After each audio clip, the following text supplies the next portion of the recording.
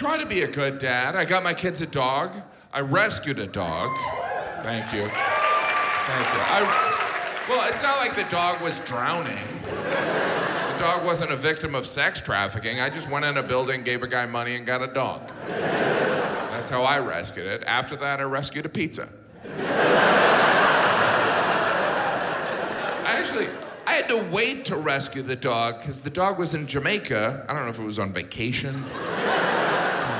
But I rescued a dog from paradise so it could live in my crowded New York City apartment. Sometimes I put the leash on the dog and it looks at me like, I used to run on the beach. And now I sleep in a cage. My only hope is that one day you'll get rescued.